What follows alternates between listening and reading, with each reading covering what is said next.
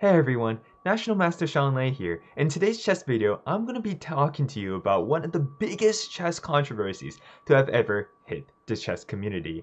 And that topic today is of course that of Dewa Kipas, the Indonesian chess pro who has been supposedly banned and caught cheating when he played Gotham Chess. Now, a couple of days ago, Gotham Chess decided to play against Dewa Kipas, somebody who he supposed was cheating based off his chess history. Now, when he played him, there was some suspicious things going on, especially when it came to very forced moves that was placed during the match, but took an awfully long time for someone of his strength and caliber. Now, Dewa Kipas ended up finishing off Gotham Chess extremely easily, but not long after that, he was supposedly banned. Now, a lot of people, a lot of fans of Dewa Kipas supposedly believe that Gotham Chess got him banned due to his connections with the chess.com staff. Now, of course, that's not what happened, but supposedly what happened was that chess.com's auto mod and auto bots banned him based off his play and his suspicious play, and basically decided that he was a cheater. Now, after that, Dewa Kipas' son, as well as a lot of Indonesian fans, decided to get a lot riled up, and they all came together and they sponsored a match between him and Arain Sukandar, a very strong GM from Indonesia. And so what happened after that was Dewa Kipas, not surprisingly, lost 3-0 against a super strong GM. And so some people still believe after that Dewa Kipas is just a very strong chess player and of course can't be really, paired up with strong GMs, but when you ran his moves under the computer engine, his moves came up around 30% accuracy when his chess.com moves all showed 99.9 or 99.1, 99.6 and very high percentages against other people. Now, of course, chess.com's auto ban people aren't always correct. There's been cases in the past in which they ban people for no reason and accidents do happen. But what do you guys think about what happened? And let me show you the game that is not really shown very much. And that's the game that's played between Dewa Kipas and Gotham Chess, instead of the games between Irene Sukandar and him, because those games, not gonna lie, was kind of a massacre. But this game, on the other hand, was a massacre of the opposite kind. So let us start with a game that is actually less commonly known, and that's the game between Gotham Chess and Dewa Kipas, and what kind of solidifies the idea for me about whether or not he was cheater or not. And this game, Gotham Chess was, well, basically massacred against this very suspicious player over here. Gotham Chess was playing white, and on the black side is Dewa Kipas. And so in this position, d4 was played, knight f6 was played, and after knight f6, knight f3, e6, g3, and v6. Now, I know this isn't the Queen's Indian supposedly, but it reminds me of a Queen's Indian setup. The only difference is there's no pawn on c4. And the idea of this pawn structure is that we're going to be trying to attack the d4 pawn using moves like pawn c5 while having a very strong bishop over here. Now, Gotham's chess strategy is pretty good against a computer or a cheater, and he's just trying to play very solid. And so bishop g2, bishop b7, this is all very well-known theory. b3, trying to get the bishop on b2, and now captures, knight c6, and e3.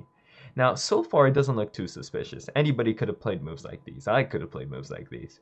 But what was suspicious is how he spent 10 seconds on every single move to get to this point. Now, if you're a very strong player, usually you're able to play the openings extremely fast. In fact, one of my most recent videos talked about that. If you're strong, you would know your opening repertoire, and your moves wouldn't take the same amount after every move. That just leads to some suspicions to be lied here. And so after e3, bishop a6 is a very strong move. It's trying to take advantage of these weak light squares that white has. And white promptly moves the rook, and black plays d5. Bishop to f1, trying to trade off the very strong bishop for white's okay bishop over here. And that's what happens. King takes f1, and now knight to e4. Black is able to solidify a very strong knight in the position. King back to g2, rook to c8, and now pawn to a3. The problem with moving the knight now is that it does allow moves like knight b4, and that does get very annoying for the black side in this position. There might be some discovered attacks in the future as well, so you can't really move the knight. And if you move it to d2, your opponent can easily play f5, basically saying you're not going to capture me, otherwise I get an open f-file over here. And so after rook c8, a3 was played, stopping knight b4, and then knight a5 is played. This is one of those very strong moves, because what it does is tries to pressure the weakness. If you play pawn b4, well, your opponent gets this very strong c4 square over here, and your opponent has a light square blockade over here. The light squares are all his, and Gotham Chess is left with a terrible bishop on b2, so that's no good. Queen d3 is played, probably a move I would have played. Very nice move, defending here, planning to move the knight. f5, knight d2, now g5. Now g5, again, a very simple idea, trying to kick the knight away so that when we kick the knight, we can take the knight over here, and when queen captures, we can fork the queen and rook together, and that would be game over. Rook b1 is played because there's really no other good way to defend this. If you decide to play b4, again, the same problem lies. Your light squares absolutely are terrible, atrocious, and they collapse, and that's no good. And so rook to b1 is played, pawn to g4, attacking that knight. The knight goes forward, and now white gets a very strong knight. But the problem is, his position is kind of cramped, it's kind of squished, and the bishops are the main issue. This bishop is so good compared to this terrible bishop over here. How we know if the bishop is good or not? Look at the pawns. Most of these pawns are on light squares, and he has a dark square bishop. That's good for him. Most of Gotham's chess pawns are on dark squares, but his bishop's also on dark square. That's no good as well. Knight takes knight, queen takes knight, and now the pawn is won on b3. Queen to d3, knight to a5, and white's trying to go for some counterplay on the king side, but this ends up just weakening his king.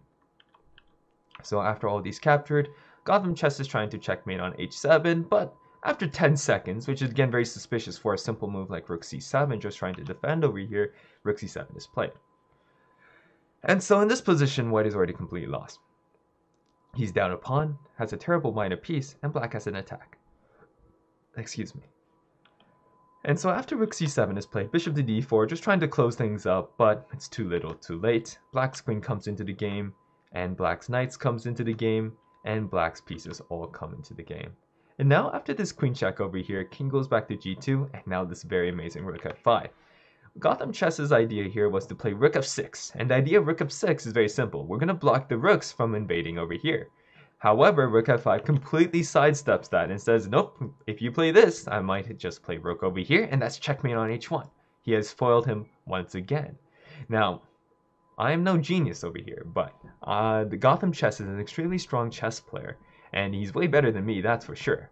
And him and having all his plans basically read out like a book over here, it is awfully suspicious. So rook f5, and then knight takes e5 after again another 10 seconds. And if you take 10 seconds to find rook c7 defending against a simple threat, and you only spend 10 seconds fighting such a complicated move that is knight takes e5, hate to spell it to you guys, but there is something suspicious happening right now. Rook takes rook, knight to f3 check, and here Gotham actually plays for a very nice move, and I probably would have fallen for this trick. He just decides to sacrifice the queen. And the idea here is that, well, if you decide to capture over here with your rook or a pawn, it doesn't really matter because now you're actually getting, well, mated over here, or losing a lot of material, because king is forced to go here, and you actually lose the rook over here, the queen over here, because of this discovered attack. That's actually amazing. I would have fallen for this. I would have just captured back and ultimately collapsed. I know most of you guys would have too. Don't lie. And so the computer found this very nice in-between move first, saying, okay, I check you. Gotham was forced to move here because if he moves over here, there's rook h4 check, and that leads to mate again. And so king g2, pawn cap just made, and it doesn't take a genius, though it did require this person to take quite a long time to basically find the win, which was essentially queen to h1 check, and white resigned here. And the reason why it resigned is because it's a very simple checkmate. Coming up is king over here, and queen h5 is made.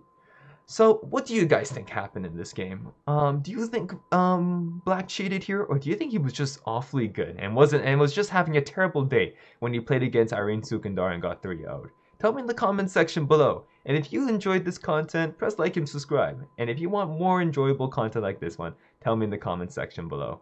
Alright, I'll see you guys in the next video. Bye.